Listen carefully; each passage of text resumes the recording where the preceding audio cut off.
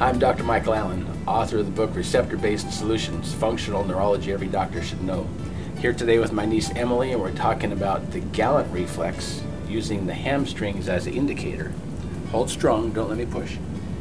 This is a functionally facilitated hamstring on each side, stroking the lumbar spine just right next to the spine, ipsilateral to the chest. The hamstring should be functionally inhibited. We're actually stroking just lateral to the lumbar spine, stroking enough to cause stimulation, but not enough to hurt the patient. This is a similar test to the flexor withdrawal reflex in its intensity on the skin. This is a normal response. Further, normal response is to stroke the lumbar spine contralateral to the hamstring, and you should get functional facilitation of that hamstring contralateral to the chest. That's a normal response. The normal Galant test, the usual use is to have a baby tummy down in the doctor's hand, and stroking the lumbar spine on either side should cause the baby to wrinkle up their flank toward the side that's stimulated. That's the normal response. This is a test for brain integrity of the infant to see if they're properly stimulated in their responses.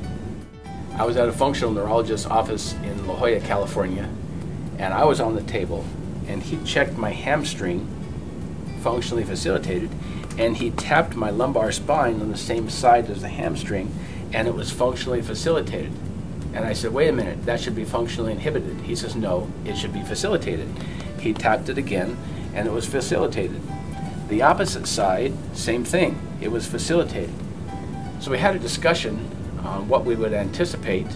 So I came back to my office and I applied the information for the next 2 weeks on every patient that I saw, and I found that stroking the lumbar spine caused inhibition ipsilaterally, and tapping the lumbar spine caused facilitation ipsilaterally. And I wondered what happens if I tap contralaterally to the hamstring, hold strong, and I found inhibition.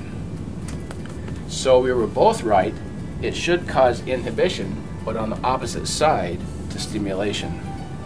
Stimulation of the lumbar spine on the right with a stroking should cause inhibition of that hamstring, but tapping the lumbar spine contralateral to the hamstring should cause inhibition. This is the normal response.